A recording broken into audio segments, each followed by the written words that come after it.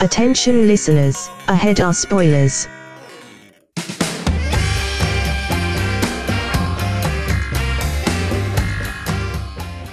Hello, and welcome to the Movie Trap. My name is Russell Carlsen, and with me as always, Chris Boruff. Enter the Martini Castle.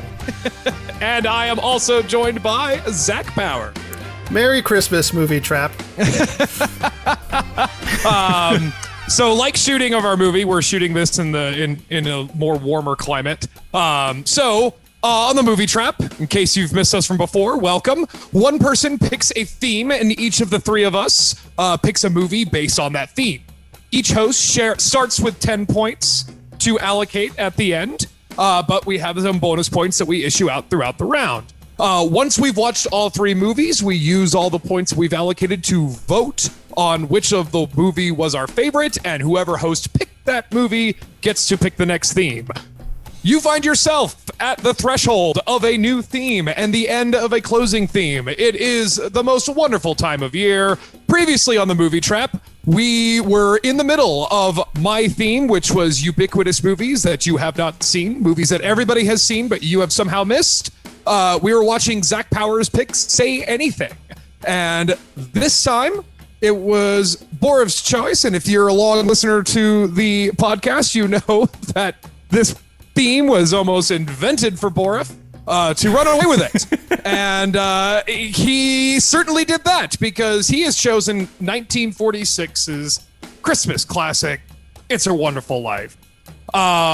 Real quick, before we get into the nitty gritty and the wondrous, miraculous deus ex machina of Clarence's bureaucratic struggles in heaven, let's get through our own bureaucratic struggles. So, as I said, we had points to issue at the end of this round to vote on which one will pick the next theme.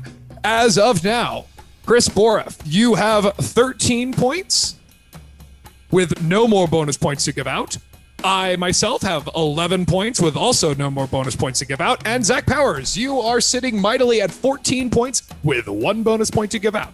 Anyway, but yes, It's a Wonderful Life. Zach, I know it will give you no small pleasure to summarize this movie, so why don't you go ahead and lay it on us?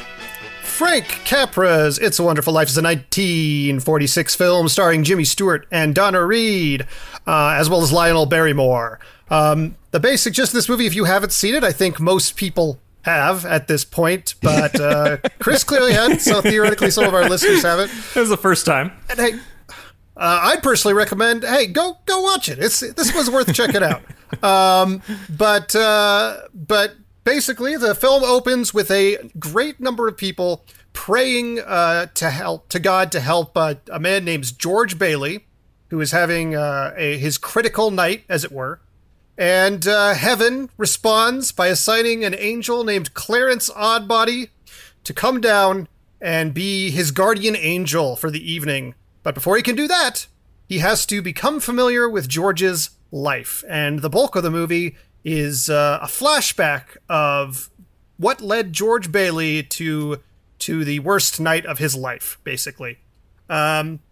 So a number of important events are shown. They start early in his childhood. He saves his brother from a sledding accident at the cost of hearing in one of his ears. And later he prevents his employer, a Mr. Gower, whose son has just been killed by the flu. And in his depression and grief, he accidentally put the wrong thing into some of the pills he was sending out to one of his patients.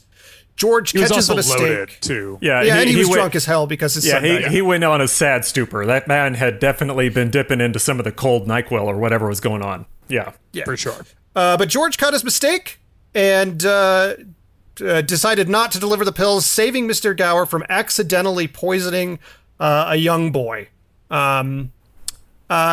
Years later, he is now several years out of high school. He'd be about 22 at this point. The year is 1928, and George is prepping to take a spin around the world. His lifelong dream is to have a life full of excitement and movement, to see the entire world, and to shake the dust of the crappy little town, upstate New York town of Bedford Falls, off of his shoes. And he is on the verge of that trip, that dream coming a reality before he heads to college in the fall. So he spends that evening going to his younger brother's prom, where he runs into Mary, who is a girl he's known, on and off all of his life. Obviously, they live in the same small town. She's had a crush on him since as long as she can remember.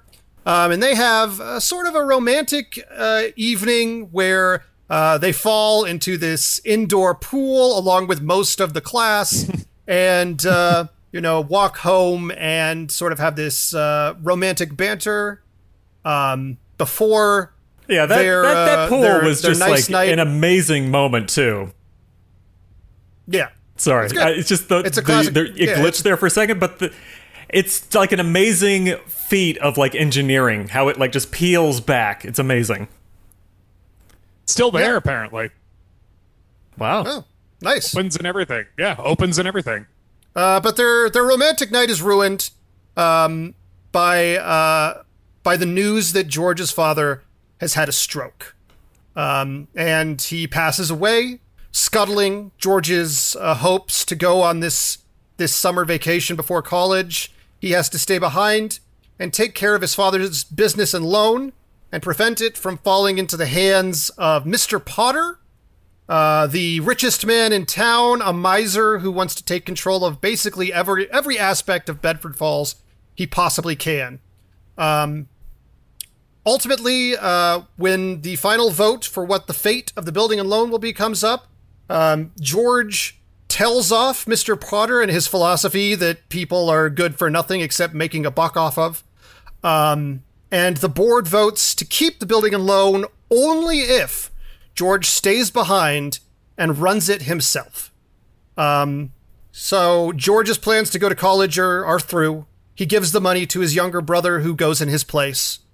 And he spends 4 more years in Bedford Falls. And 4 years later, when his brother returns from college, he's a married man. The deal was for him to take over the building and loan, but now his wife's father has offered him an excellent job at a glass factory, and George swallows his dreams again in service of his brother and lets him go live his life elsewhere and stays at the till at the business and loan. Still, he meets Mary again, having sort of fallen out of touch with her after the death of his father. And again, after sort of another, one of the most sexually tense scenes I've ever seen in any movie, they end up kissing and falling in love. Well, I don't know if it's like, I don't know. I think that we'll get into that. We can get into that. My girlfriend definitely thinks the part where they're very close on the phone is one of the most, like, charged moments she's ever seen in anything. All right, we can address that as we get into it. I'll have to have an explanation, but go ahead.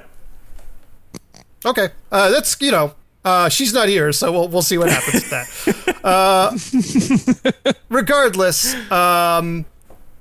Regardless, they fall in love. They get married relatively quickly.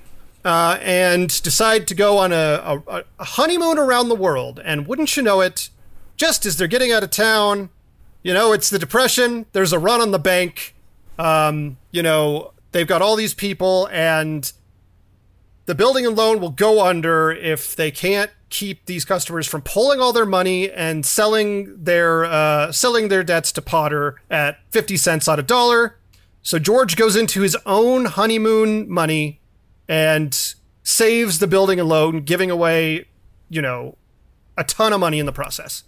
All of his honeymoon money. All of it, yeah.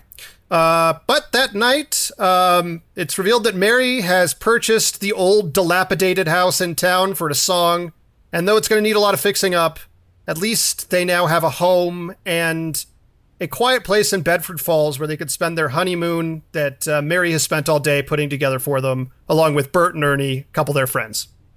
And time moves forward. George is again tempted by Potter, but rejects his offer to work for him. He becomes a family man, having several kids. And then the war comes, George can't go. He's deaf in one ear from that incident when he was a kid, but his brother goes and becomes a war hero. And that brings us to Christmas Eve, 1945. The war is over. Harry's coming home from his tour as a war hero. George is in good spirits. And he gives Uncle Billy the $8,000, the $8,000 end-of-year deposit to take down to the bank. And Uncle Billy, while sort of sticking it to Potter, accidentally loses the money, handing it to Potter, who steals it and keeps it for himself.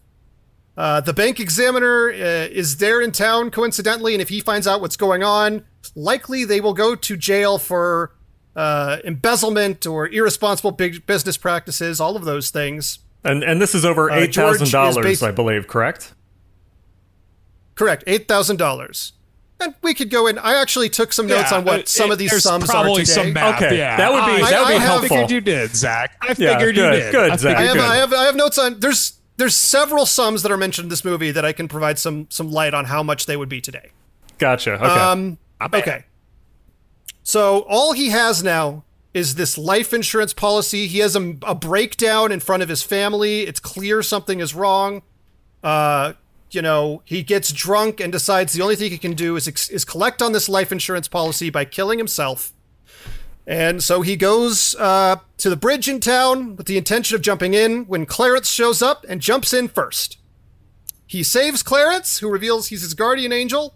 And, obviously George doesn't believe this and says, maybe the best thing for everybody would have been if I had never been born, which gives Clarence the idea to show him what the world would be like had George Bailey never been born. And so they take a tour through what used to be Bedford Falls and is now called Pottersville because Potter has basically taken control of the town. All of the housing that he gave to all of the people in the town on good faith and low interest loans and things like that are gone. Everybody lives in a slum. Everybody's life is much worse. It's full of bars and strip clubs and casinos. Basically, I gotta say, downtown looked like a lot more fun in the Hell version. It looked like that town was popping on the second time through. But all of his friends, the cab driver is living in the slums. His wife is left. Martini doesn't own his bar. God knows what happened to him. Uncle Billy has been thrown into the insane asylum years ago after the death of his father. Ma Bailey having no children left because obviously his brother died when he was a kid in the sledding accident. His old boss, Gower, is a drunk living on the streets because obviously he wasn't there to stop him from giving the woman the poison. Yeah. And Gower went to prison for years and years and years. Now he's homeless on the streets begging for money. Obviously, everybody Harry would have saved in World War II, died in the attack, and perhaps most horrifically... And Hitler survived, and we're all... Perhaps most horrifically, Mary has become an old maid. A librarian! Yes. Yeah, it's crazy that they think that, she would have just become an old maid. Like, we've seen her being beautiful the whole movie long, but we expect that, oh no, yeah, she would just totally not find someone else who'd be acceptable and just stay sprung on George, who didn't exist in this reality. Regardless, he decides after seeing all these horrors that he wants to live, that he understands the value of his life, and that wish is granted to him. He runs down the street in a euphoria, screaming Merry Christmas to everybody. He heads home, willing to accept that he's going to go to prison, but happy that he's alive. But little does he know, the entire town has come together to give everything they can back to George for all he's done for them. They dump tons of money on his table to get him out of the hole, and his old rich friend who moved to New York wires him $25,000, ensuring that any financial woes he had have been served. The warrant for his arrest is torn up, and a bell rings, implying Clarence, successful in his mission, has finally gotten his wings, and that is the story of It's a Wonderful Life. Attaboy, Clarence. Mm-hmm. It's funny because if you'll notice in that whole summary, we start out with the plot of Clarence saving George, and then the whole movie happens, and then 30 minutes left in the movie, Clarence shows up and saves, and there's just sort of this weird... Yeah. The movie makes a turn into like this kind of tragic human story into like this sort of Christmas fairy tale, basically. Yeah, I think Frank Capra famously said he didn't even really consider it a Christmas movie because the majority of the movie doesn't really take place on Christmas. Correct. But yet the whole plot hinges on this sort of, Charles Dickens-esque Christmas Carol sort of story. In fact, it's based on a short story called The Greatest Gift by a man named Philip Van Doren Stern, which he self-published in 1943, and that in turn is loosely based on A Christmas Carol. Right, so and it's also clearly, there's also a lot of shit about like even the screenplay, because this movie was kind of kicked around a lot too, and Capra kind of hijacked this script and this screenplay and this story. And it's kind of funny too, because this is the first film that Capra did after the war. Because like, while Capra wasn't on the front, he very much served. He was like, but FDR's propaganda it's worth noting, guy. Jimmy Stewart did serve. He was a pilot for 15 months, and this was his first movie after. Yes, he did, after and it tour. Shows. Yeah, he was dealing. It really does. There's a lot of accounts that he was dealing with post-traumatic stress disorder during this movie, which he didn't want to make. He didn't want to make a movie about a guy who wanted to kill himself. Right. But he needed to get his foot back in the door because he'd been gone for 4 years. I gotta be honest, this movie was a little strange on some of that. Just because of like...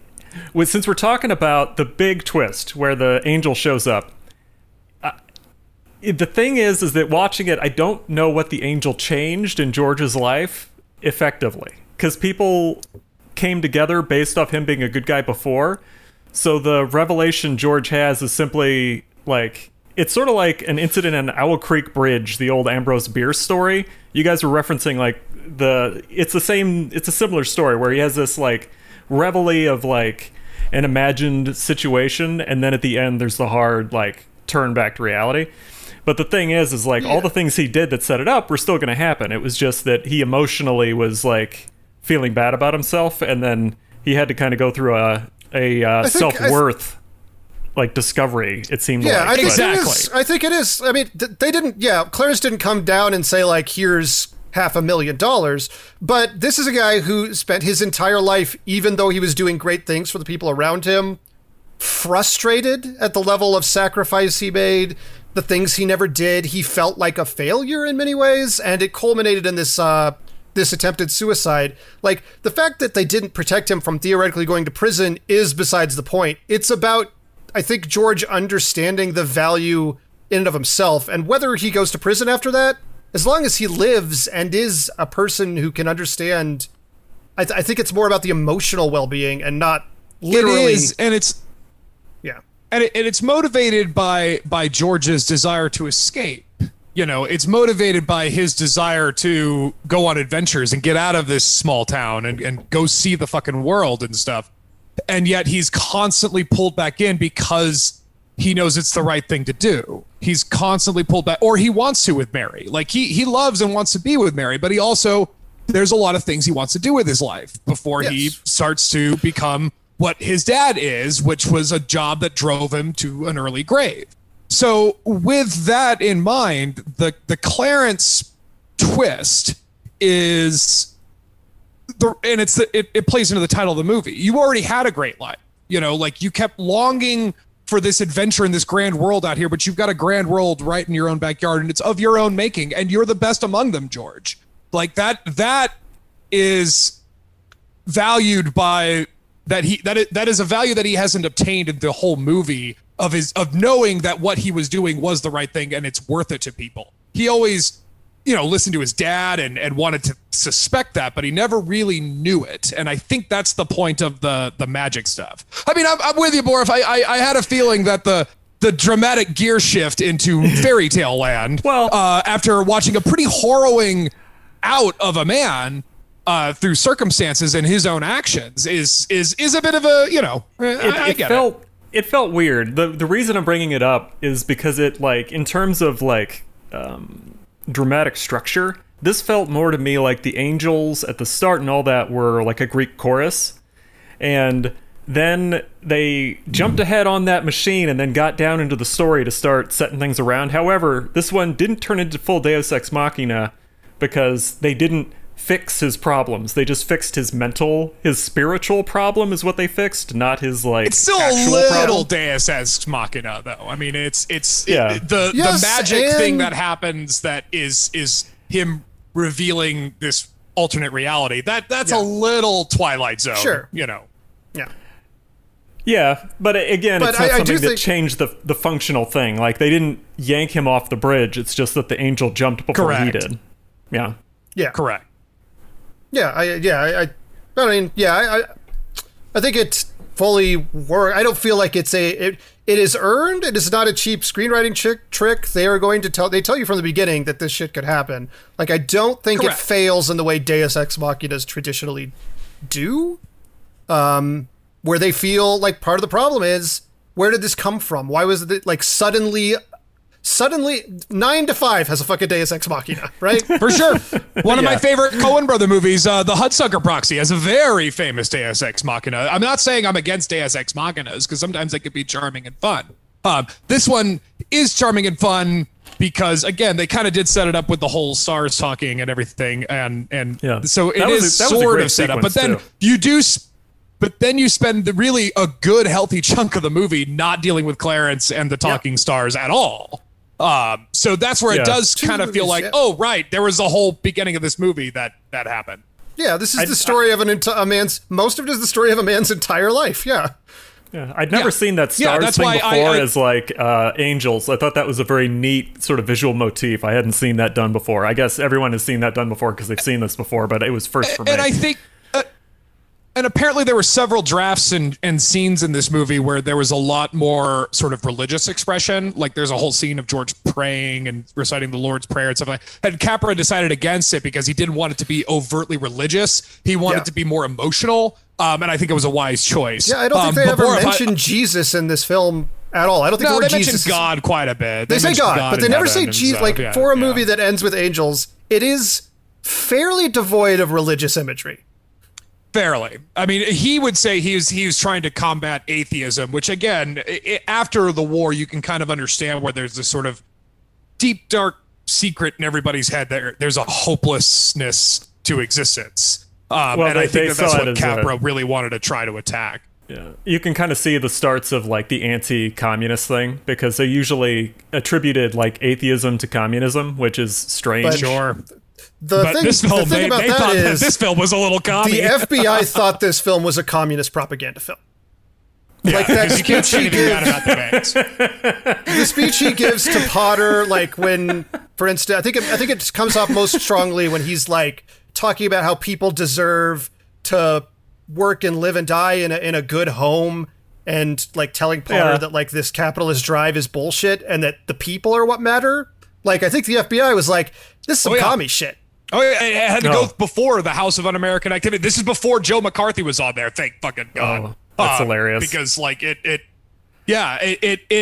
so it's funny because the part of the reason is because you can't say anything bad about bankers. You know, saying bad things about bankers is a communist trick to get you to hate capitalism. Like, well, the bankers really kind of do it themselves too, don't they? Yeah, it was weird. They kind of earn their kind of shit in their critique. Yeah. It was weird that this had like a good guy banker in it with George, where he's like, oh no, I'm a good guy. But at the same time, a lot of I just had a hard time believing some of the small town values that came up in this, which are good values. I bought it for the sake of the story happening. But like, if I go to the bank and I can't cash a check, I have a mild like meltdown, and I've seen other people have a mild meltdown. I can't imagine that it wouldn't have ended with like a couple gunshots, maybe someone taking a swing at George, a stabbing. Such like when people were jumping in the pool, I straight up thought someone was going to break a tibia or like snap a clavicle or jump into somebody else. You just want like fucking the Snyder cut of It's a Wonderful Life. That's what you want. I'm just saying, it looks scary. It looks scary. Motherfucking George Bailey. We live in a society, Zach. It's called Bedford Falls. Well, it's funny. It's funny. I wasn't going to bring this up, but when I was reading about this movie, I think somebody even wrote at the time that like the Bedford Falls bit is the fantasy. Pottersville's the reality. Like what the angel's showing him is the actual reality. Bedford Falls is this idyllic fantasy, and Pottersville is what the America we actually live in. I don't know. If I had a point, I would have given you one because that made me think of that. And yeah, I mean, but I wanted to say like downtown LA. It's like the fun areas of downtown LA, like that aren't like completely overrun by homeless people. You know, there's pawn shops, there's liquor stores, there's dangerous looking places. It's the fun part of LA. Yeah, I think it's a fair bet, however, that Pottersville probably would have a pretty severe homeless problem. It seems like he puts people in slums and overcharges them for rent. For sure. I suspect there's a lot of like homelessness and deep, deep poverty. For sure. I'm glad. Part of the reason that I think this movie had such a kind of weird fixation on the idyllic sort of small town values is Capra himself. I think that after, I mean, like I said, he never actually served, but I mean, he was Hitler's propaganda, and he did look over intelligence, meaning he did see the footage of Auschwitz and the GIs. He made a series of propaganda films for America called the Greatest Gift series. Right. That's how he served. Yeah. Well, but he was also, you know, it was him and four other people. I think Willem Wyler and George Stevens. I think John Ford was in there too. And then, so he did see. He was privy to some pretty gruesome footage that wasn't really widely available to the public.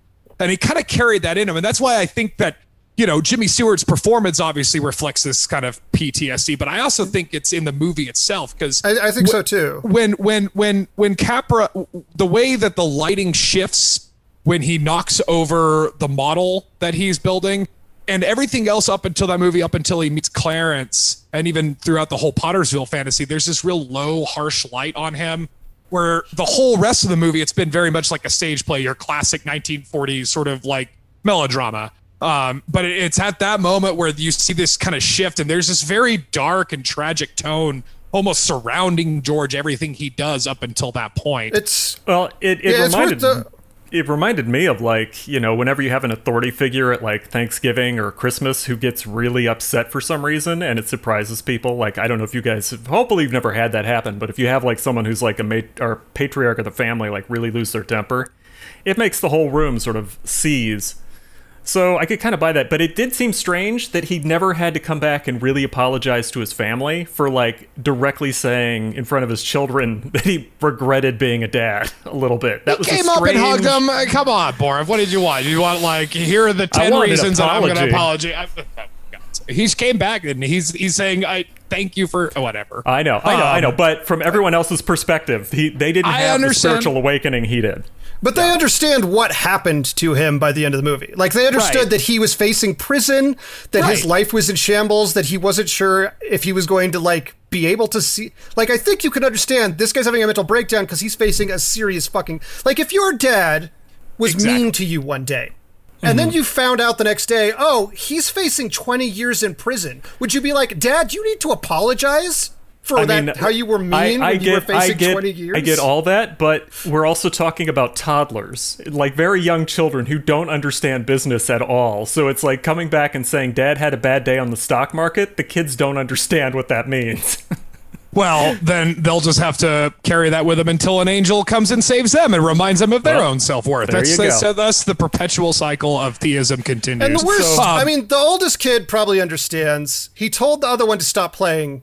And I'll bet mom, because definitely Susan mom didn't see understood. shit. Donna Reed understood at that time, so she probably said, "Listen, kids, Dad's in a bit of a spot. I'm gonna go." First, I think what's more perplexing is who let the bank inspector and the cops in if Mom's out getting all the town and stuff. Because she comes in and they're like, "Oh, hello! Like, you're surprised you're here." Did the kids just like, "Oh, here, come on in. Would you like to open presents with us?" You know, like, I don't know. I think it is true. I think that this movie is, it's interesting how this movie is kind of about, you know, dealing with. In many ways, dealing with the war, even though the war is not something that Jimmy... And I think that's like, there's this weird way of not directly saying this is about the war, and there's a couple other times they do that. First, I want to say this. Obviously, in Capra's directing and Stewart's performance, you could see, I think, like, some very real like stuff they brought home.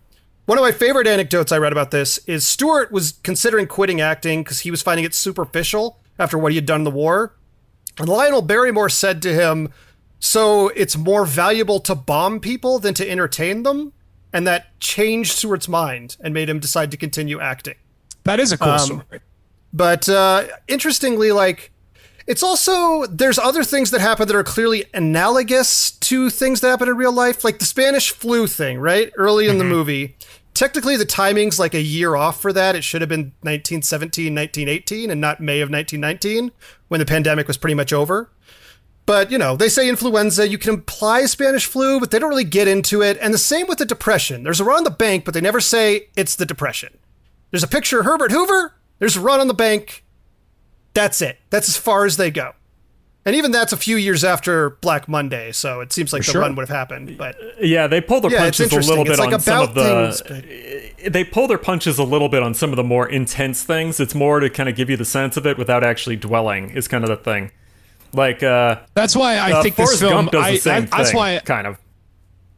Well, but they hit the nail on the head, dude. I mean, they don't fucking. I mean, often, but a lot of the times they don't Yeah. deal with the reality of like how it is to actually be a minority, and they just show the Black Panthers as a joke scene. But other than that, like it's a similar thing. True. I mean, yeah, but there's also, I think there's a clear affection that Capra has for FDR, and like all the New Deal sort of things, and you know, and particularly one Italian banker in California who, the founder of Bank of America, I guess, who started opening up loans to middle-class Americans and not just wealthy people. But also, I mean, that was sort of the problem, wasn't it?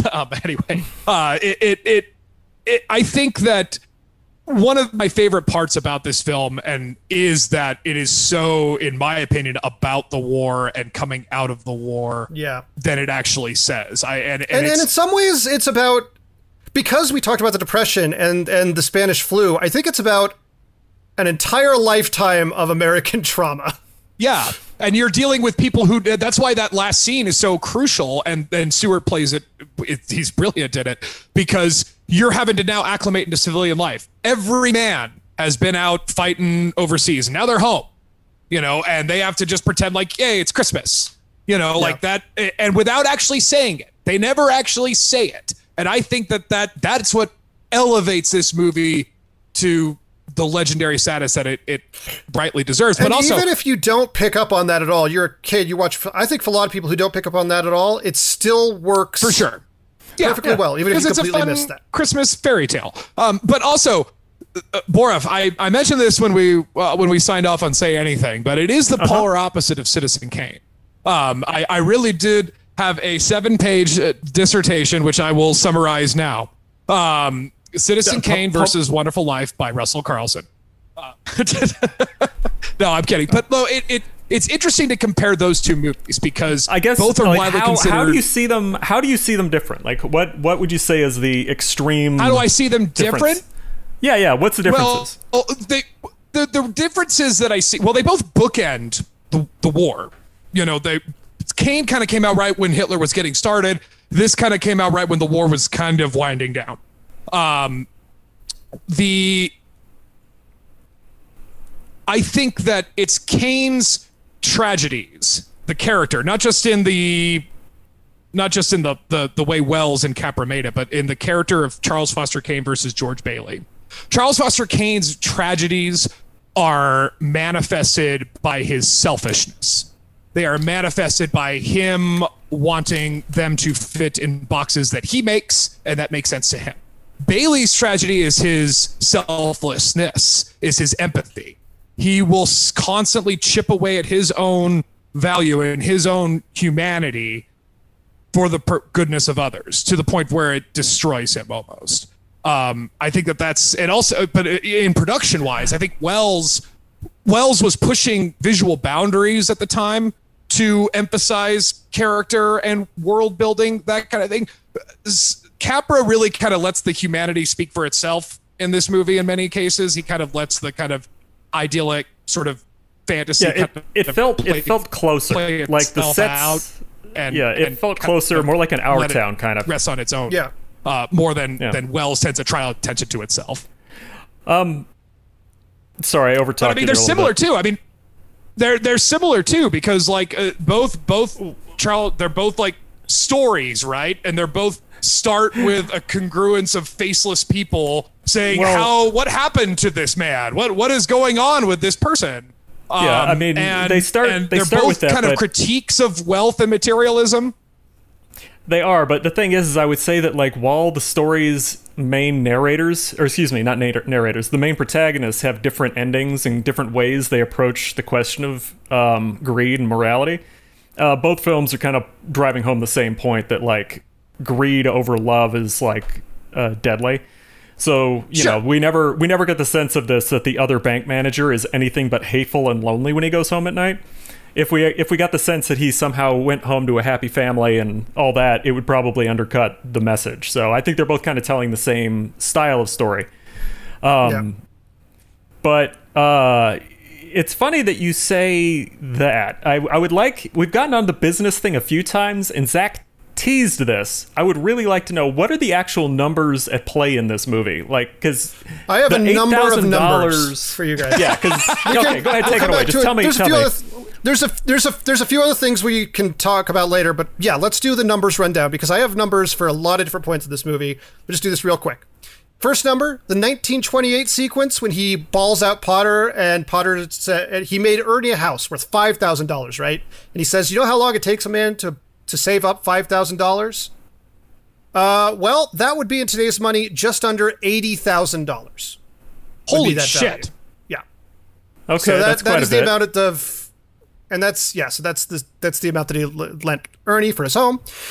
The honeymoon fund, it was $2,000 they took on this honeymoon. This is in 1932. Today, that would be just under $40,000, of which they end up with $2 or about $40 at the end of the run on the bank. For a honeymoon, some of the amounts, Jesus.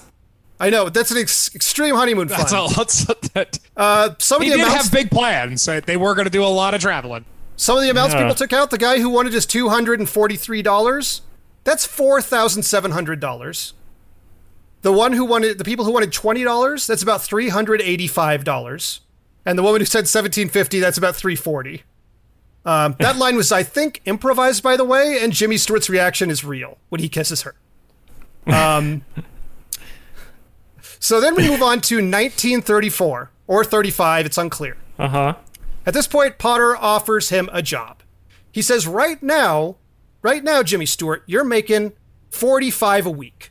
That's $880 a week, or $22.50 an hour, or around $45,000 annually, which is not bad.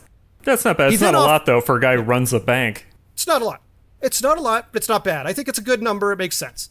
He offers him a salary of $20,000 a year. That is $390,000 a year. That's $195 an hour. Is the amount of money he offers him. Yeah. Then we jump. That's weird. You got to start asking serious questions about, like, I get that the hometown values are important, but at some point, George really should have been looking out for those kids' college fund. Like, he's got 4 kids now, and he's, like, passing up a real cushy gig. He does that gig for 1 year. He could probably pay for every child to go to the best college. Yeah. Well, that's... So then we jump to 1945...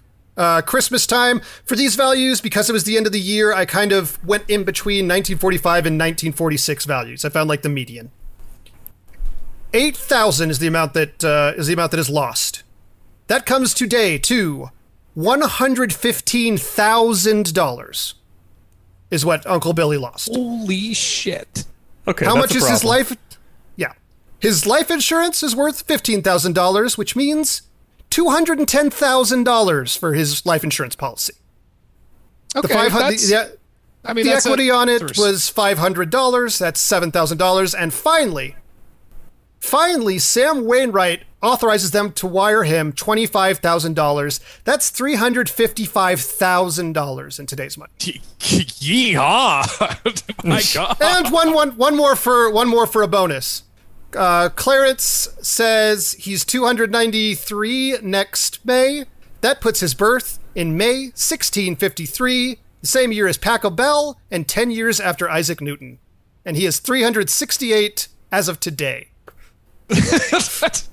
But he's flying away. He's elevated to the more. So he got himself a desk job up in heaven. Those are the numbers. The numbers all make more sense now, because when they were talking about it in the movie, I'm like, yeah, I know this means more than it was then, but I have no idea how much that means. So I don't know if this is a life ending or if this is just like, man, you got to work a couple extra weeks.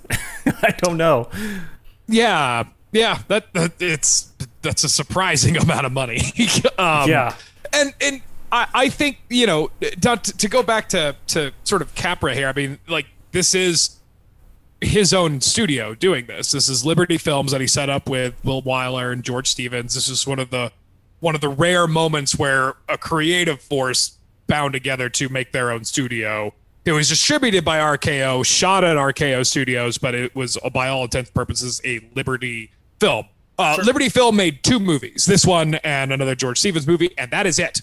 It went belly up because it did not last long, because this movie itself was not all that successful. Was not all they broke even, or commercially. Yeah, it broke about even. It was nominated for Oscars. It lost a small amount of money, actually. I read. Yeah, I mean, this one's like this one's like an early example of, since it went into the public domain later, I think it's a good early example of the fact that it was cheap, and then people were able to appreciate it and revisit it more often. It's the same reason that we have it got played on TV. Night of the Living Dead is the exact same thing, because they screwed up the public domain listing at the end of it, so it was able to be played as much as people wanted. So I think that's one of the reasons this one got so successful. And they're great for holidays, right? Because you don't have to pay much. You just put it in. That's 2 hours. You know, you're done. You don't have to have much program. I'll say, because there's not much programming. Yeah. This movie and the other one that Russell mentioned under the same contract, they're, because of some weird clause, both of them got their trademark lost. Paramount owns this now, but, you know, it got its trademark lost for a while.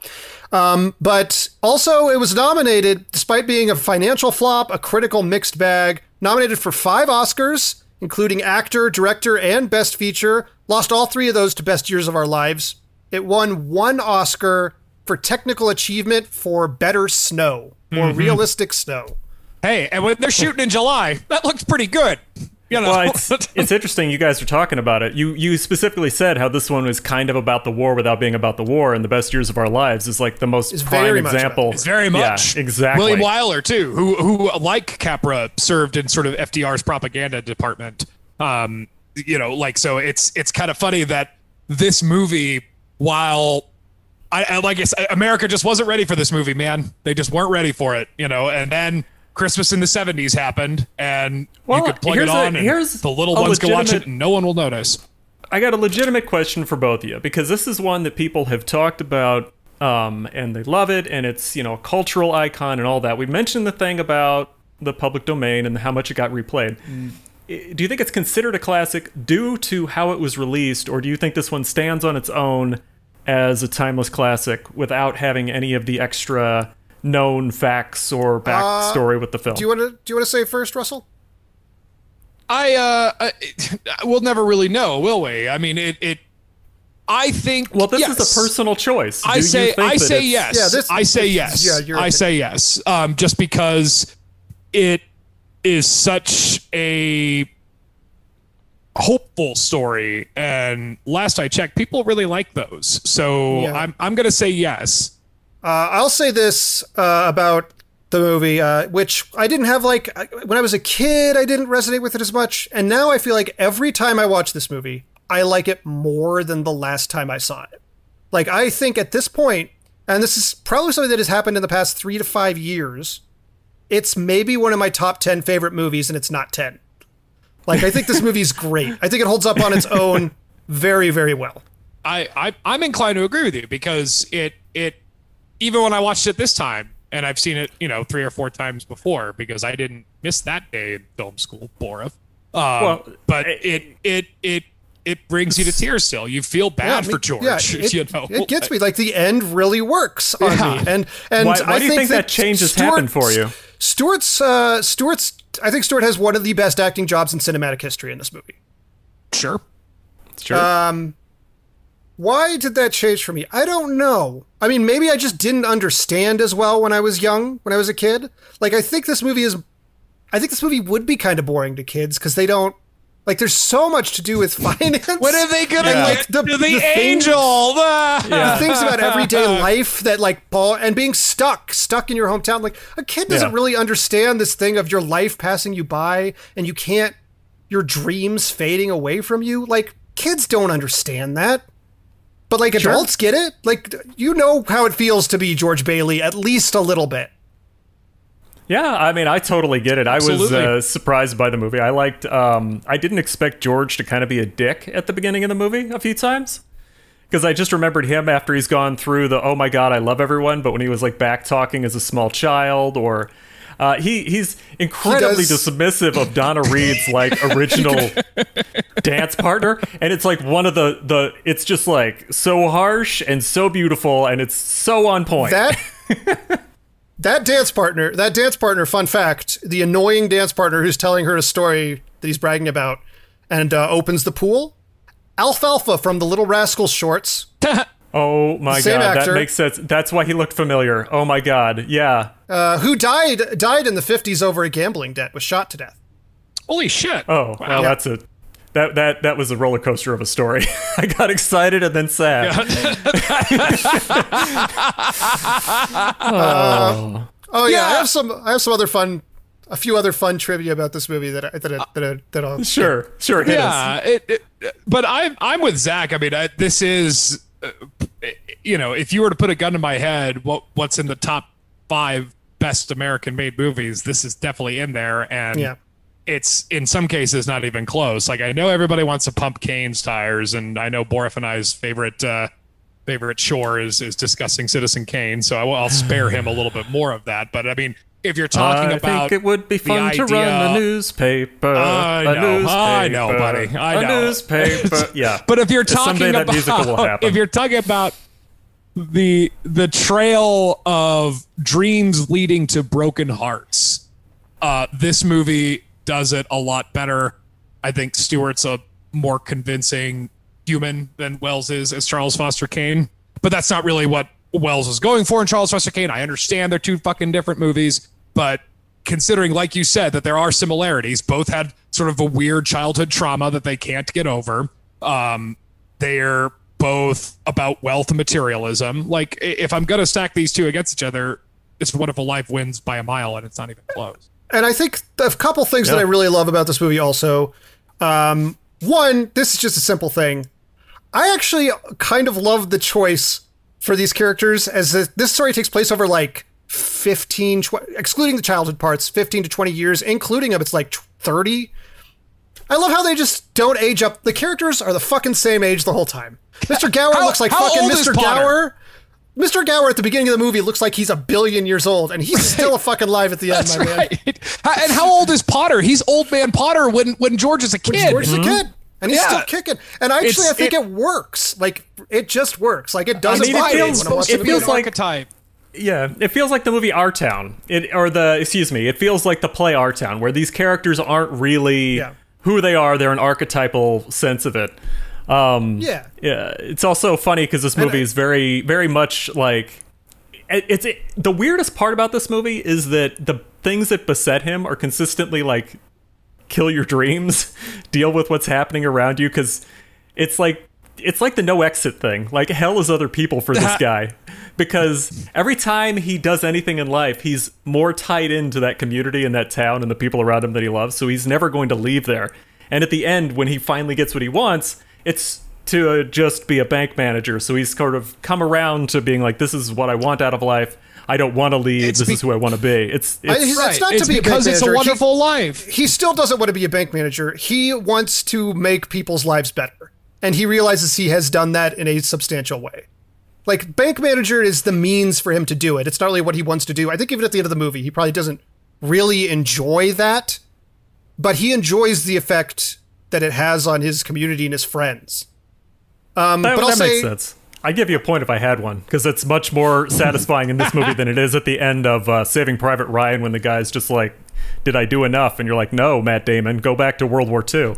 Yeah, I think this movie also does a pretty strong job of, introducing quite a lot of characters pretty quickly and making them at least somewhat likable. There's like a full town here, and when the people show up at the end, like, you know who these characters are, and sometimes just their reaction is so, like, even the guy who's like got the warrant and tears it up, the way he starts smiling and then bellowing Auld Lang Syne, I fucking love that part. The bank inspector donates to the kitty. He's just like, here you go. Auld Lang Syne.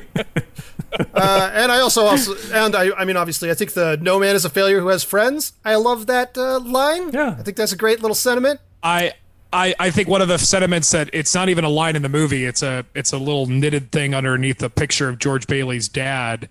And it says, all you can take with you is what you give away.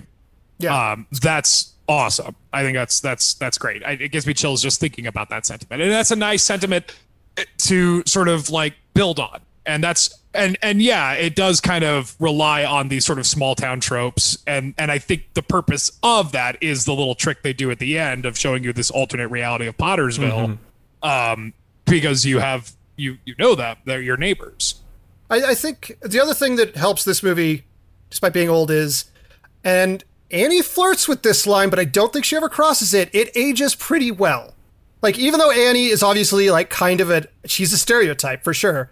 But the movie likes Annie a fucking lot, and so do the characters. Like, they make it clear in that regard. And I think she flirts with the line, but it's never to the point where, like, some old movies are so fucking racist. Yeah. And it's not really a problem very much for this movie. Sure. I mean, you could say that there sure are a lot of white people in this town. Yeah, there sure are. Like, and that's, it's a 1946 movie. That's Hollywood, baby, in 1940. It is a little strange when the house cook is a little sassy. That's a little bit of a trope, but it was like, all right, I get it. Yeah. We're going to get through this. We'll keep having things happen in the movie. For 46, Annie being a beloved member of the family that they respect as a human being is pretty good for 1946.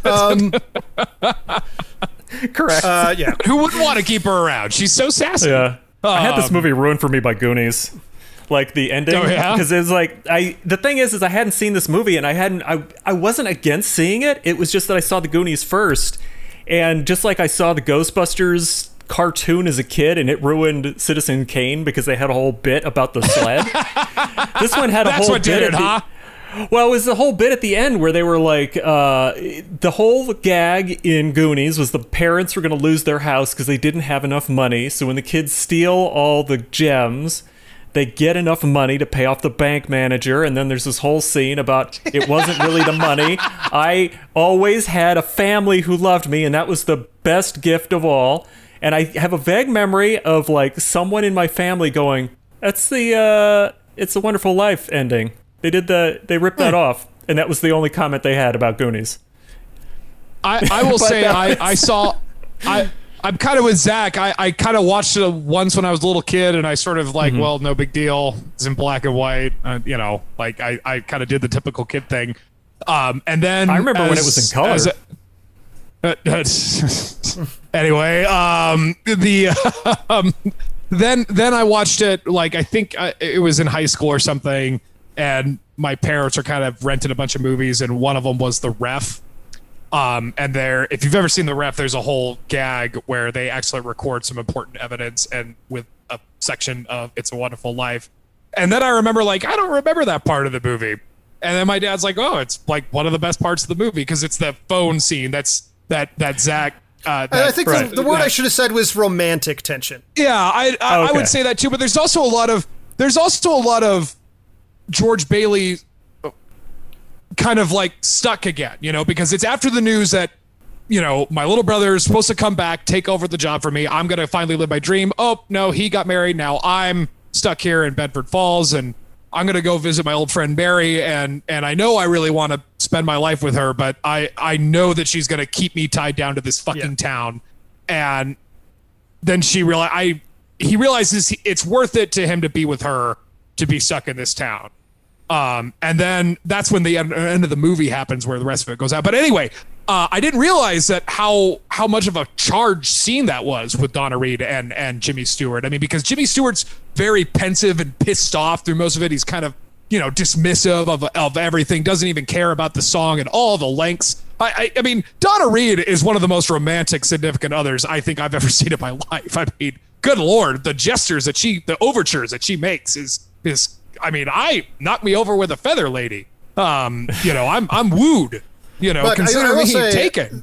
Their banter, like earlier in the movie with the Lasso of the Moon, it's top tier romantic banter. Yeah. Yeah, and then the naked bush thing is funny at least. At least it's not. There's a point in your brain where you think this can go pretty bad of being like kind of creepy, but where he's just kind of teasing her like, what a shitty situation you're in. That's pretty funny. Yeah, I mean, that's also like that particular gag was played. That gag was used later in films that are way more uncomfortable. Like if someone's, for instance, coming out of a shower and someone's holding a towel, that happened a lot in 80s, like sex comedies, and it was never funny, but it was in a comedy. So it was always like this creepy, like, oh, just hand her the towel, don't be a dick. And yeah, you mean the movie Porky's? Because that's all that fucking movie is. Well, there's that, but it was always that thing where they thought it was like a fun, like romantic thing. But in this one, like I like the romance as it was shown. It wasn't like them doing anything special. It's them walking home. Did you guys find it interesting that so everybody in Bedford Falls loves George Bailey. Everybody loves him, with the exception of Mrs. Hatch, of Mary's mother. For some reason, like, just cannot stand George Bailey. George Bailey, you're no good. Get out of my house. Well, I think it's because I think there's a couple. So obviously, Mr. Potter doesn't like him either. But Mr. Potter too. But I think it's because she's trying to push Mary to be with Sam Wainwright because Sam Wainwright is rich as fuck. I think Miss Hatch wants that money. Mm-hmm. Okay. All right. I get it. Yeah. I get it. Yeah, well, she probably wanted her daughter to be like set up with a nice guy where she knew she wouldn't have to worry about her daughter ever again. And instead she got with George Bailey, so she's happy, but she's got to worry about her daughter constantly. Like, I mean, the guy almost went to jail last year because of losing $8,000. Because his uncle can't tell which newspaper he's fucking holding. No nepotism at the office. That's horrible. Yeah. Right. Well, I did want to bring up one other thing. No, because we kind of already talked about that. I guess we could, because we've got a lot of business to get to. So I guess sure. Let me get you a couple final bits of trivia here then. Okay. All right. First of all, Chris, I'm sure you noticed the cop named Bert, the driver named Ernie. According to Sesame Street, that's a coincidence. I don't know if I believe them, but they claim that that's a complete coincidence. I mean, legally, Jim they would have to say Henson literally that. said, "I don't remember." Jim Henson literally said, "I don't remember." It seems like at the very least it was a subconscious influence. That's not a no. You'll notice. I do deeply enjoy, Chris. I'm sure Russell knows this. Chris, you might have missed this. The newel post that keeps coming loose. One of my favorite subtle gags in Christmas Vacation is that he has a newel post that he, which is definitely a reference to this film.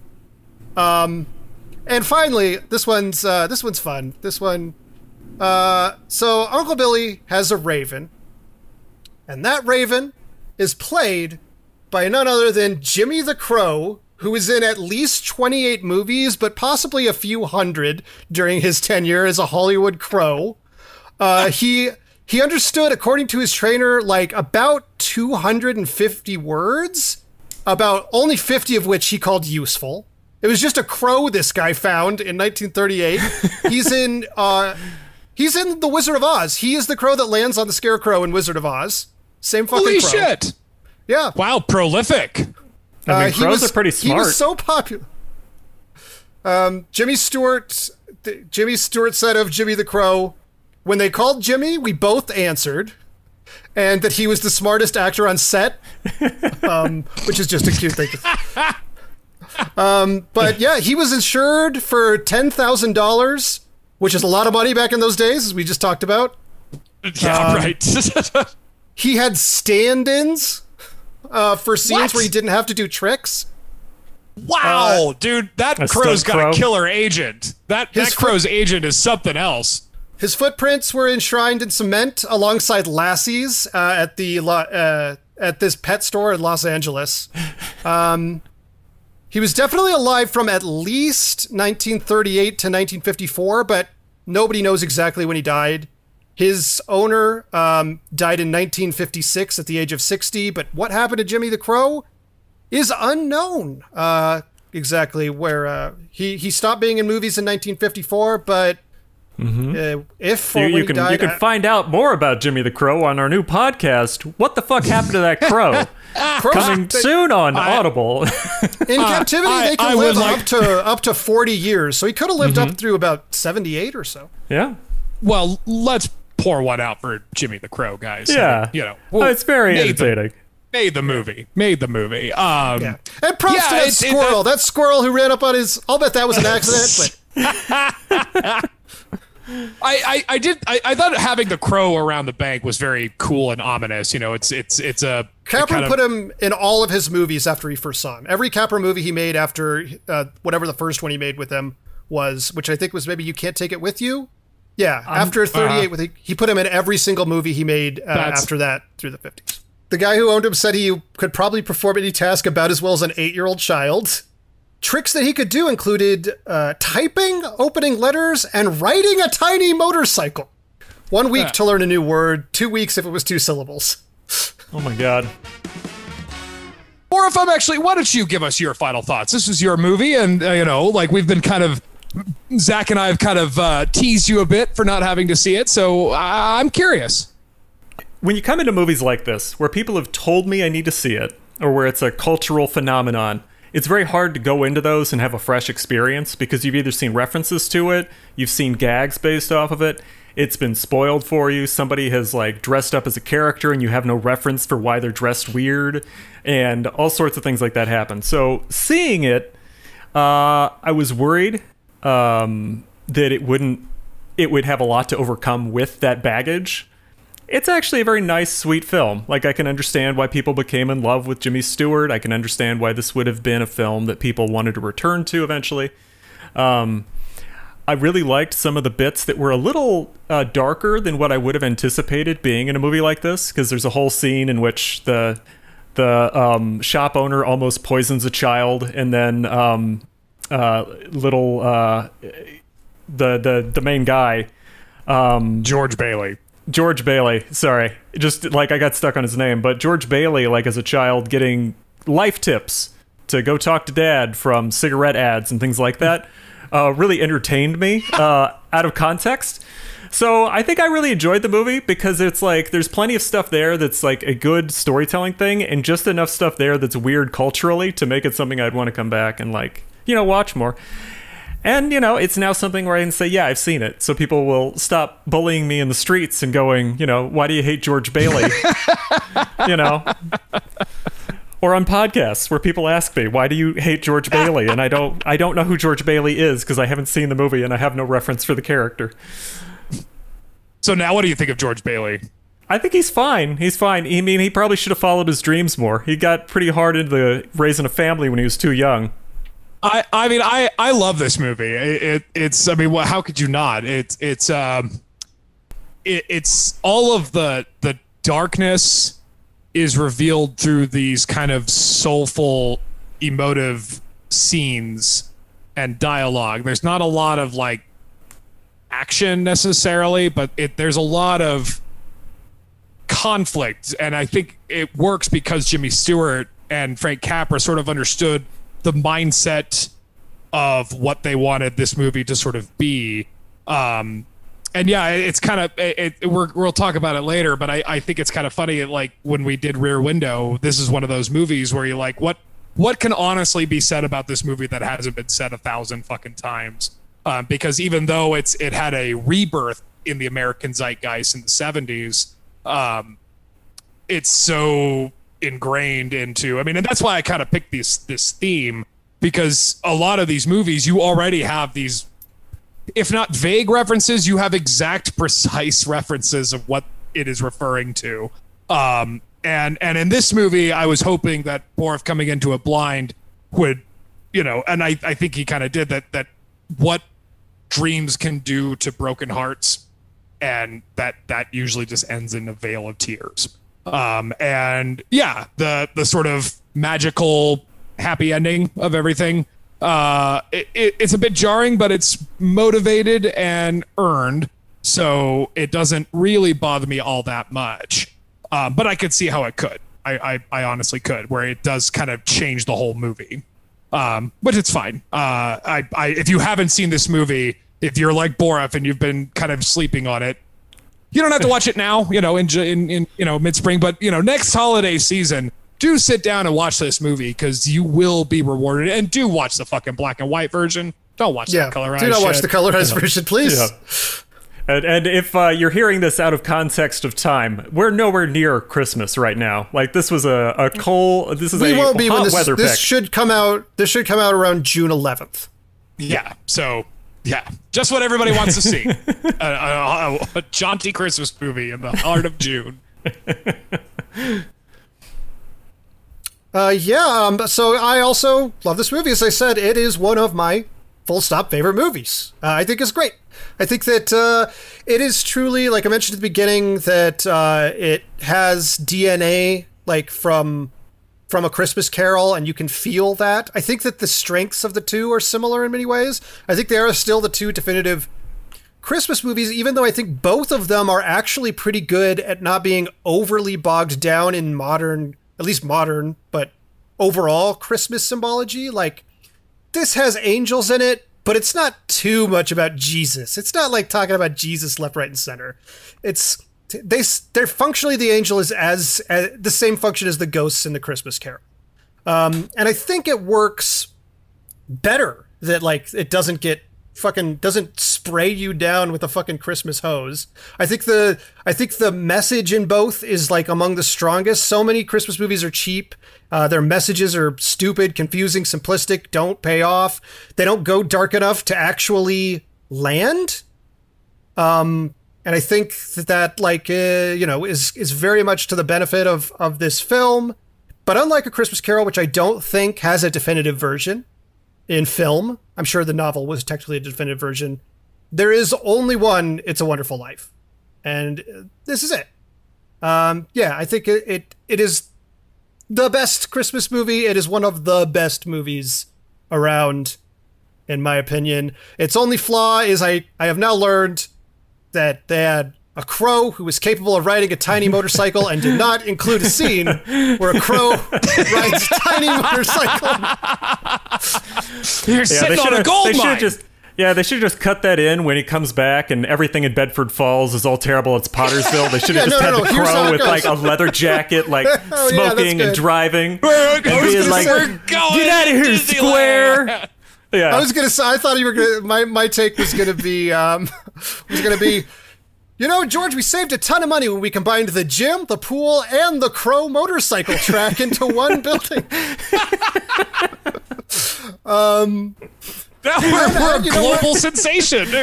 It's the season of giving, Chris. You picked one of my favorite movies. You get my last point. I don't want to walk away miserly holding my points back. You could the only thing you could take with you, Zach, is what you give away. Yeah. All right, Chris Boruff, for Good Will Hunting, what do you got? I didn't like them apples. I'm giving it a 2. Okay. Boruff gives it a 2. I also have to give Good Will Hunting a 2. I didn't despise it as much as Boruff did, but there's just better movies on the docket. I gave it a 4. It's fine. It's it's pretty. There's good stuff in it. Robin Williams is I like him. Sure. All right, so that puts Good Will Hunting at an twice 8. as much as we did. Yeah. I don't know. Yeah. Alrighty. Chris Boruff, say anything. Say your score. I gave Say Anything a 5. That shocks me. That's surprising. I gave Say Anything a 3. I also gave Say Anything a 3. Okay, so Good Will Hunting is out. What will happen? I wonder. It's a total mystery. So that puts Say Anything at 11 points. So 11 points to win. Chris Boruff, It's a Wonderful Life. What do you got? It's a Wonderful 7 is what I gave It's a Wonderful Life. Alrighty. 7. That already. Well, we're already going to hammer it home because I gave It's a Wonderful Life a 6. And I gave It's a Wonderful Life a 7. So that is, I think, the biggest sweep we've had on this show. 20 points. I would say so. That was pretty decisive win. I would have given more points.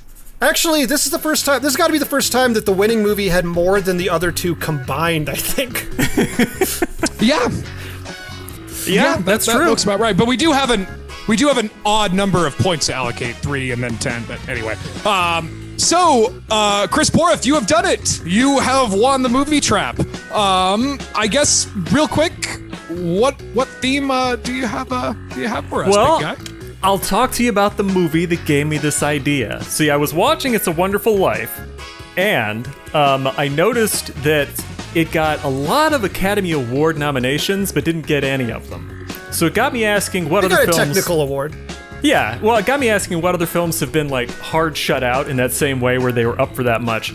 One of the ones that I had an example of was Master and Commander, because it was up for, like, 10, and then got locked out for all of them because of the Lord of the Rings, the Twin Towers, or the Two Towers. Not the Twin Towers. That got me asking, I think Return of the King was the one that swept all the Oscars. That was it. Yeah.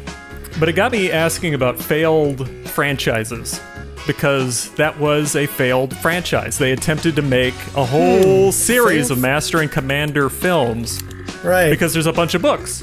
But they never got to make any after the first one, because the first one came out, it was fine, it wasn't passionately accepted or anything like that. So the idea of failed franchises was in mind, and I decided maybe we should watch The Mummy. Tom Cruise's The Mummy. Tom Cruise or Brendan Fraser? No, the Brendan Fraser Tom one Cruise. had sequels. That's a successful franchise. Okay. Yeah, because see, the whole thing is it's either they spend enough money that it has to be a franchise, or it gives the suggestion of an obvious sequel. So I think that one fits both. And I'm going to put it out there. I picked The Mummy because it seems like it could be fun versus being a good movie. Because I have a feeling Master and Commander would be a good movie, but maybe not fun. So there's hoping. But so failed franchises is the criteria. Failed franchises, yes. Okay, all right. That should be fun. I mean, it does lead, because there's a lot of Drek that came out that it was intended to be like a, so... Remo Williams, The Adventure Begins. Pain, buddy. Yeah, you're setting yourself up for some pain. If you look, I'm sure there's one or two examples where the movie was good, but people just didn't connect with it. Eddie and the Cruisers. But that was a successful franchise because they had 2 of them. Angel's Revenge. Jesus. Because there's all sorts of like knockoff TV shows that like tried to make a movie based off a TV show. Yeah. So the question is, what do you think is the best one? Do you think it's fun, or do you think it's a good movie? And you got to pick one out and let me know. We'll have to find out, because I'm gonna have to sit through a Tom Cruise movie, so we'll see. But we did want to mention, ladies and gentlemen. Yeah. Right. Oh boy. Anyway, so I don't know if you of home have noticed, but this episode in particular would mark our full year of doing this podcast. This is our 26th film. We do one every other week. It comes to 52 weeks. Technically, the next episode will be like the actual anniversary, but this is a year of films right now. Yeah.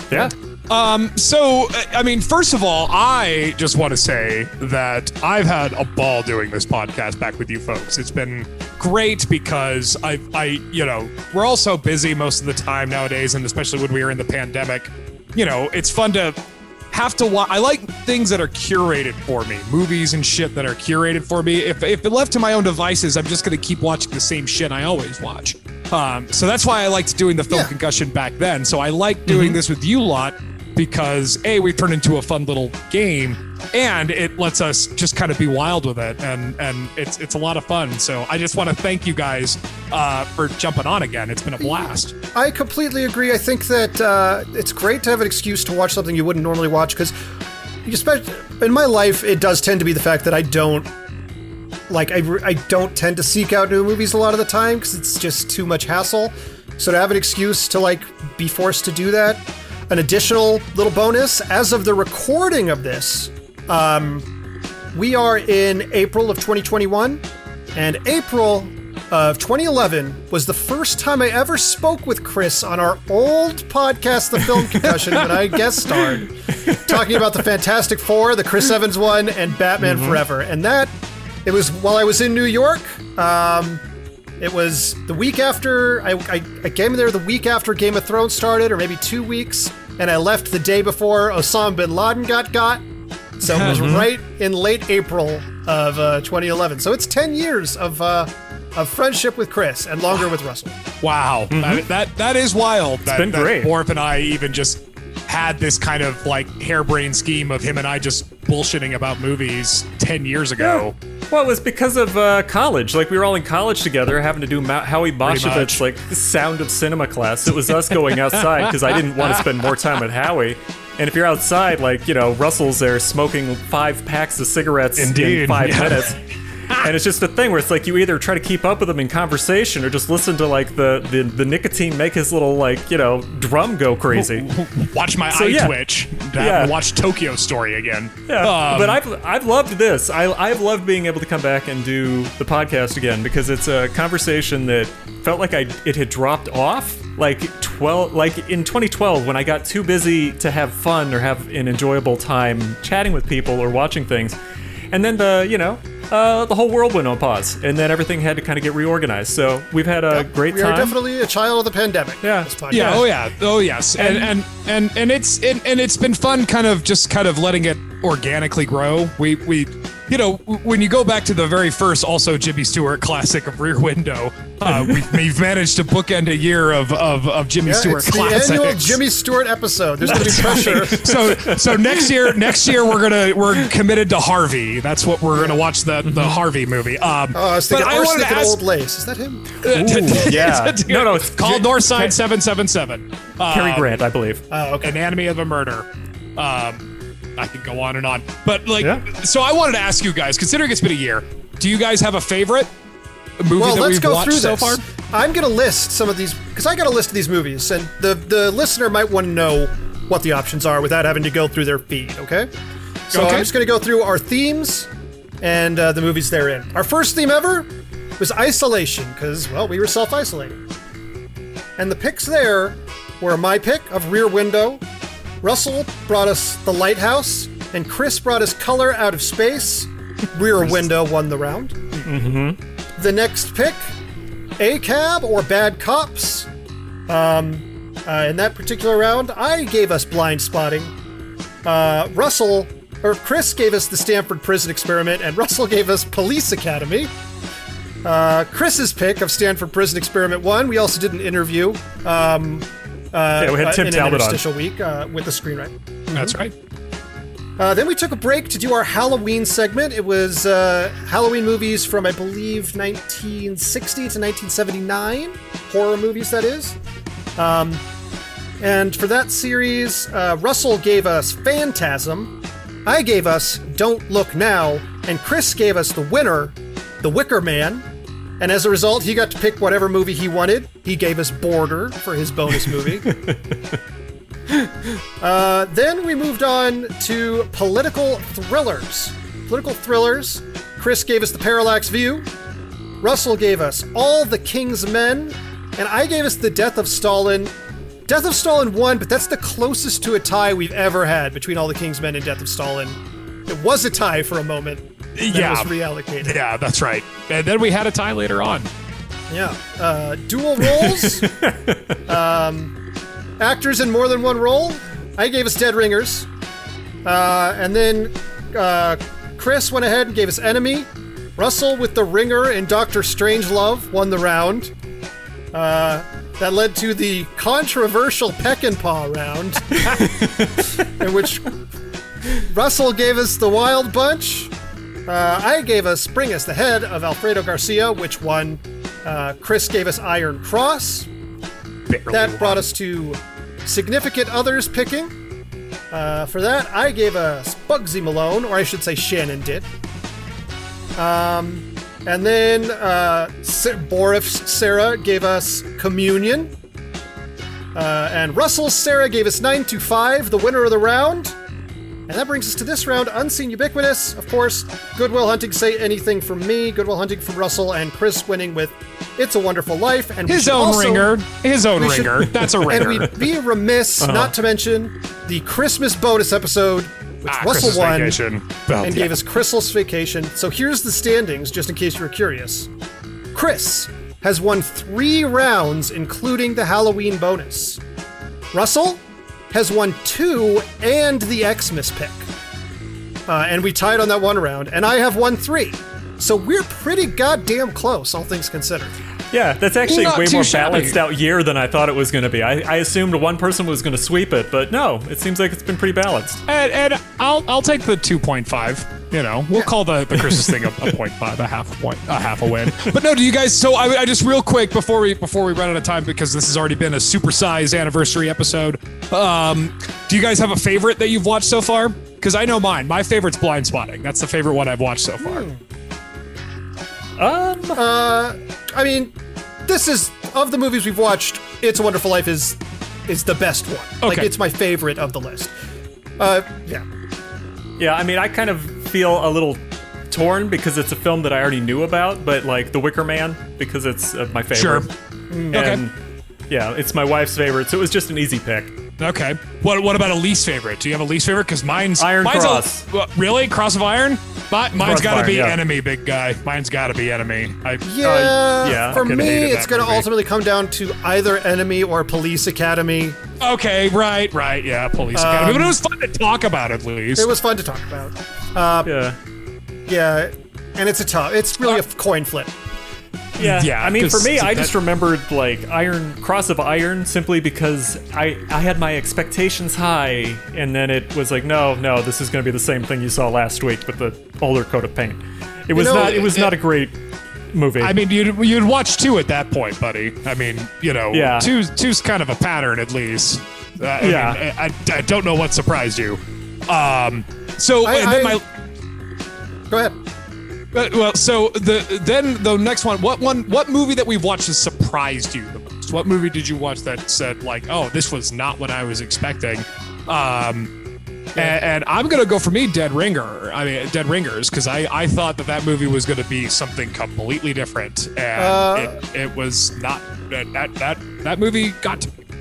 Oh, I have 2. One surprised me in a good way because I just didn't know what to expect, and I ended up really liking it. It was one of my favorites also of the year, and that's Blind Spotting. It's interesting that both of us liked that movie so much, and it still lost the round.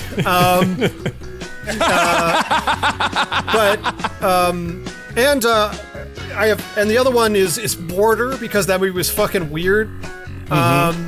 And I didn't know what to expect going in, and it certainly wasn't that. I'll also say, if I have a regret, I think that, you know what, Russell, I do think All the King's Men should have beaten The Death of Stalin, because I think about it quite a bit still. I think that was a quality movie this year. Yeah. I would say that's mine for like the one that was the most revelatory was All the King's Men, because I hadn't seen it before and I didn't have any context for it, and I think that the other film that's about the JFK assassination, or excuse me, the not JFK assassination, the RFK, the movie, but close enough. Assassination RFK. In general. Yeah.